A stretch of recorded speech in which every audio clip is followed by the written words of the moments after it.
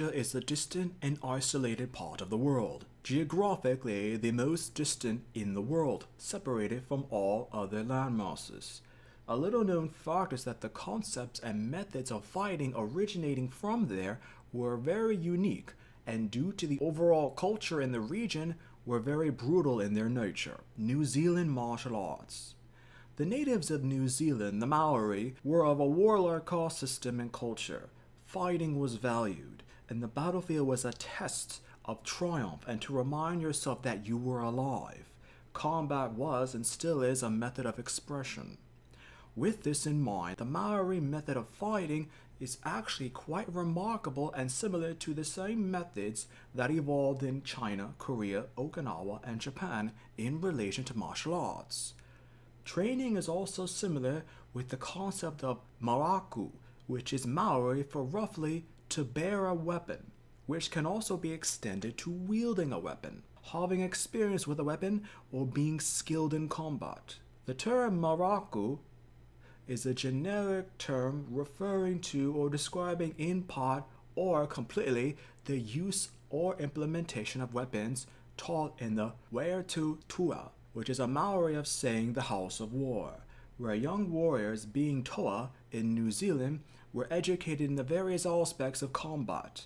Many practitioners of maraku would spend their whole lives refining their skills as well as their bodies to help implement these methods. As in other martial arts, the concept of fighting is for life, and in New Zealand, it's no different than anywhere else. In terms of weapons, there are a wide range that the Maori once used and still use today. Maori weapons. The mā taia is a term that refers to the use of the taia alone, which is a close-range staff weapon which was originally made from wood or whalebone and used for short, quick, or sharp strikes or stabbing motions with quick footwork from the wielder. 1.5 to 1.8 meters or 5 to 6 feet long. The components of the weapon are the areo, which is called tongue, used for the stabbing and parrying as mentioned, the opoko, the head, from which the tongue can extend, and the ate, or liver, alternatively called the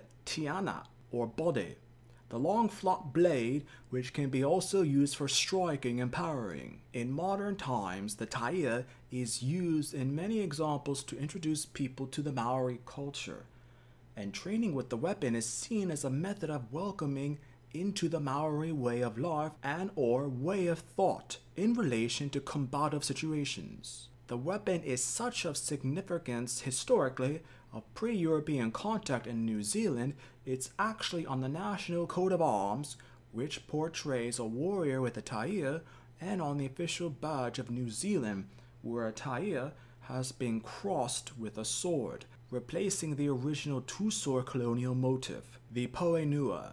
These are in older cases elaborately carved staff-like weapons similar to totem poles and other standing sculptures that connects the people, called the tangata, with the wenua, called the land, with their ancestral past. Much of the reputation of a tribal group would rest with the poenua, which evolved similarly to the form of certain Japanese weapons, which came from everyday objects that changed to suit a more weapon-like purpose.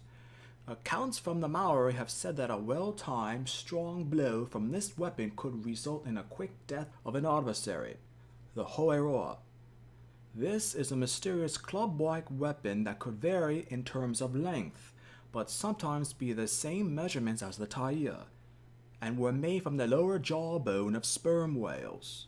Accounts mention that the hoeroa were precious heirlooms and usually belonged to high-ranking men, impersonally representing their mana, or chiefly authority, or even life essence.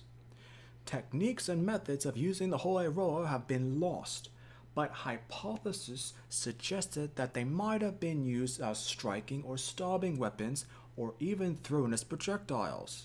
The patu. A well-known weapon of the Maori outside of New Zealand, patu means to strike, hit, beat, or subdue. It's basically a generic term for a club or pounding device.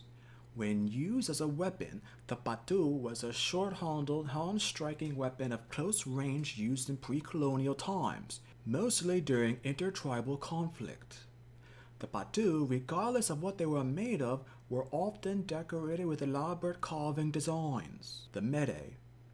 Arguably the most well-known Maori weapon, the mere is a traditional short, broad-bladed club, much like the patu, usually between the range of 25 to 50 centimeters or 10 to 20 inches in length, 7 to 12 centimeters or 3 to 5 inches in width, usually crafted from jade or ponamu. Though at times the dimensions of the weapon were often determined by the nature of the material that the mere was made from. Geographical distances and locations in New Zealand harder that in some parts of the country of mere made from ponamu were called mere, while in other areas the term is used in a more broad context to describe patu made from whalebone, patu poaroa, or kauri, and other types of hardwoods. Mere raku or mere, or even stone mere onewa. Patu or mere made from ponamu were called patu ponamu or mere ponamu to separate those made from others with different materials. The said hardness of the ponamu, that weapons made from this type of stone could be honed thinner than others, but the hardness of the stone also meant that sometimes the completion of the work could take up to 2 generations. The weapon was primarily used in close combat, but also served as a status symbol of chieftainship and warrior rank, and the said weapon was sometimes passed down through the generations, ceremoniously named and acknowledged as having its own spirituality, magical attributes, and mana. Mere were gripped and held in one hand, used mainly for thrusting or jabbing at the ribs, neck, or side of the head, where combined with a so-called flick of the wrist, a well-placed strike to an opponent's skull could be cracked easily, according to some records. While other clubs in Polynesia tended to administer a downward blow to the head, the stabbing and thrusting of the mere makes it unique only to the Maori. Of all the varieties of mere, the mere ponamu were the hardest and least likely to break, therefore, logically, the most valued. When not in use, they were often hidden to avoid theft or being stolen. In carved treasure boxes called the wakahua, it was often an honor to be killed by a notable mere, and prisoners would sometimes ask to be executed by their own weapon, rather than by a lesser status one. Receiving a mere ponamu as a gift was and still is a sign and mark of good faith. Kotiate and wahaika. Different types of clubs as mentioned in similar use and origin from the patu and mere. These take on a different shape from the previous examples. The kotiate is named after the shape of the liver, koti, meaning to slice in two, and ate, meaning the liver. It's a variety of short club usually constructed of whalebone or wood. Wahaika means the mouth of the fish, and is again a short club made of whalebone or wood, but is unique in the fact that it has a notch on one of the sides that could be possibly used to catch an opponent's weapon strike. As with the more conventional patu, the wahaika is used in close quarter combat, hand-to-hand situations, and as a thrusting or striking weapon. Te wahatewa. These are also ox-shaped, but for most examples in relation to this weapon they are more resembling of a long-handled club, once commonly used in battle, but are now limited in use and practicality to ceremonial occasions. As with longer weapons like the poenua and te aha, this weapon was developed for sparring using rapid strikes and thrusts, supported by quick movement from the wielder.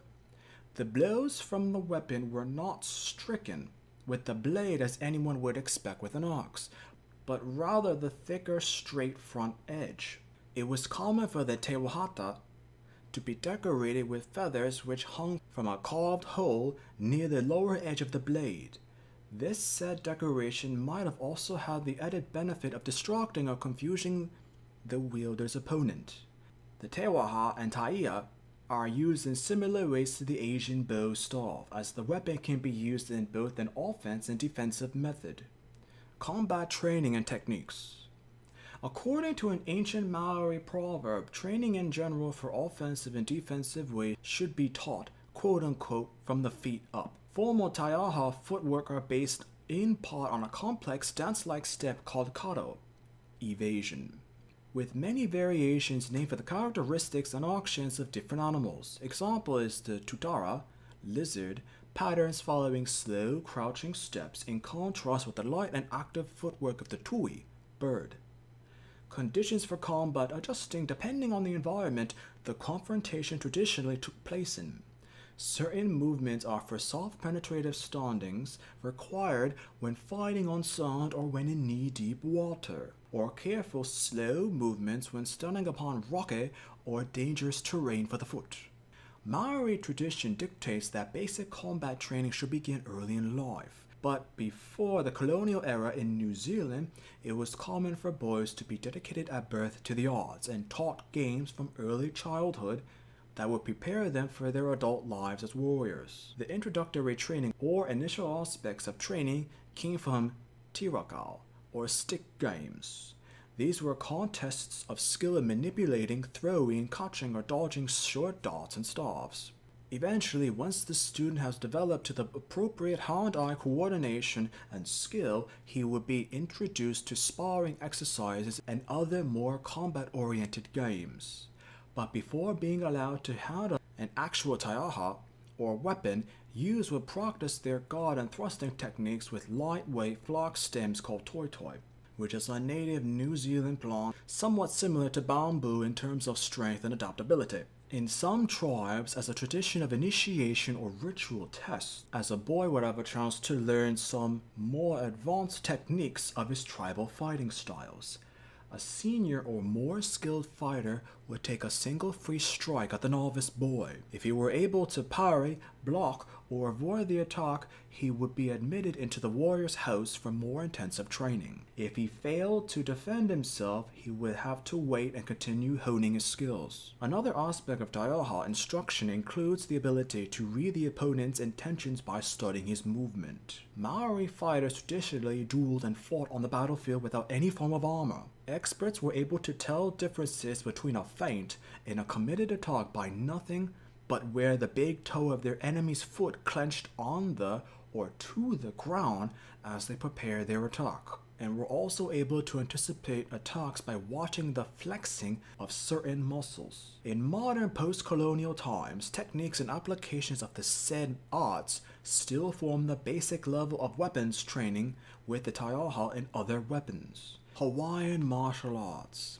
Much like the Maori, the native Hawaiians also had their own concepts of what being a warrior is. A caste system was introduced to the Hawaiian Islands by Tahitian colonists whom arrived in the 1300s. But the concept of fighting and arts related to it arguably existed since humans first inhabited the islands. The Hawaiian martial art has had many names but can be known as kapu kuialua, or in modern times just as lua. The art is based on bone breaking, joint locks, throws, pressure point manipulation, weapon usage, strategy, and oceanic warfare. The term or name kuialua can be interpreted as meaning two hits. Originally, those associated with the nobility or of high status were taught these arts. In times of war, commoners were instructed in basic aspects of the martial art techniques.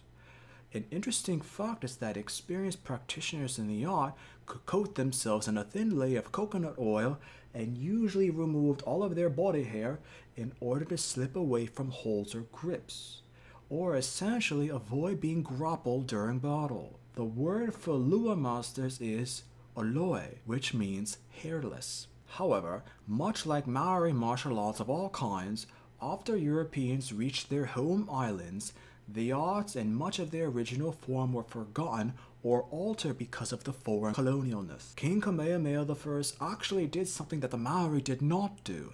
He actually created public schools to teach the arts so they would not be fully forgotten. Some aspects of Lua were incorporated into the Hawaiian-based Danzan Ryu karate developed in the 1920s. Hawaiian weapons. One weapon used by many Polynesian peoples, but notably the Hawaiians, is the lei o mano, which is essentially a club that is lined with shark teeth for cutting, stabbing, and slicing. The word lei o mano are actually words within the Hawaiian language and might come from a separate word, lei o mano, which can translate as a shock slave. Known for use as a traveling tool as well as a weapon by the Hawaiians, the flat part of the oar was used to protect and shield the warrior's face and body, and even from objects thrown at them. Ku'ekue le o mano.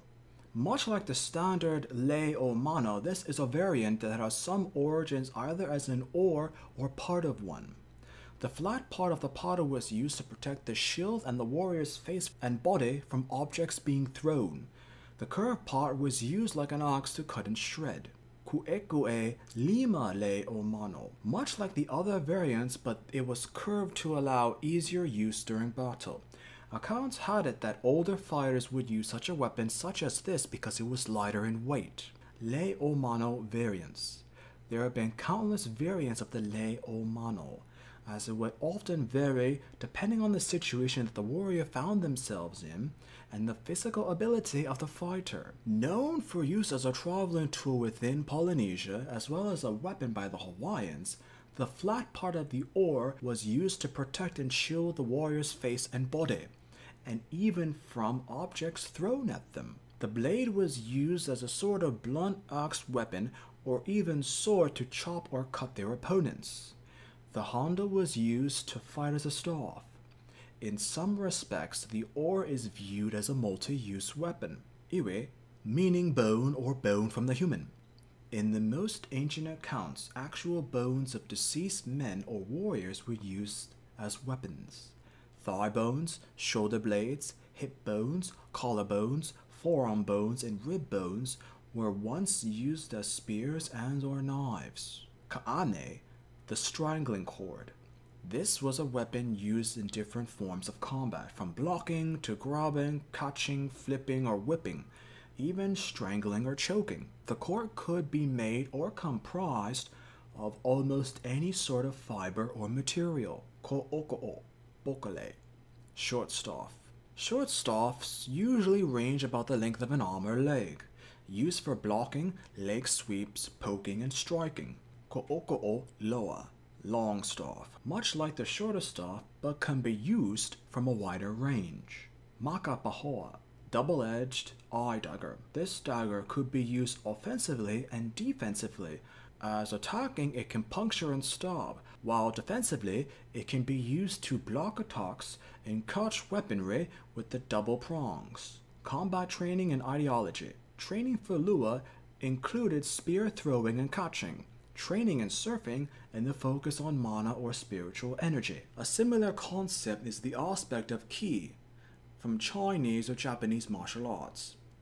Lua was considered the Hawaiian art of bone breaking used without weapons. According to some accounts, the art had more than 300 techniques on how to break bones and dislocate joints without the use of weapons. There are some stories about how certain practitioners were so skilled that they could strike nerve centers in their opponent's body to render the affected limb or limbs useless. The fighter would then start from the tips of the fingers on the opponent's hand and work his way up their arm, dislocating joints and breaking bones. Once done, the opponent was left to die from the internal wounds. On a reverse method, the practitioners could reverse the damage that they caused by massaging pressure points and joint adjustment, which is similar to chiropractic care of modern Western medicine. Though aspects of joint pressure, massaging, and joint lock striking is found in Chinese martial arts and Chinese medicine, the Hawaiian Islands were isolated from Asia, and the Hawaiians seemingly developed these arts on their own without foreign influence. In certain forms of lua that have survived, an emphasis shows how to use the hands, elbows, arms, and legs. Knees and foot movements, along with various techniques involving them, have been used in the overall concept of lua. Because each joint and bone are naturally connected, these methods overall connect and can display a variation in the overall art of lua techniques. From what information survives, ancient Hawaiian combat units were comprised of groups and small squads, units, and divisions. The said squads and units were broken down into groups of anywhere from 10, 20, and 30 warriors each. A full division consisted of a total of 40 warriors. Each squad of 10 men were experts in several types of weaponry that they brought with them into combat. Some of the lua weaponry used for combat as mentioned are the ma'a, sling, is used to throw the pohaku, stone, high into the air and rain down on top of the enemy, followed by pololu, which were long spears. According to some references, multiple stones and slings were used to maximize the effect of raining down on the enemy or opposing forces. As the lua weapons would fire upon the opponents and cause confusion and chaos upon the enemies, the main forces would advance to encircle the enemy. When the circle was completed, the full division would use close-quarter weaponry on their opponents, such as staff weapons, strangling cord, the lei, pahoa, single or double-edged daggers, and clubs to finish off and either conquer or kill their enemies. If a Hawaiian warrior lost his weaponry during the course of the battle, he would then rely on the joint locking and breaking techniques. He would also resort to hand-to-hand combat called kui kui, boxing.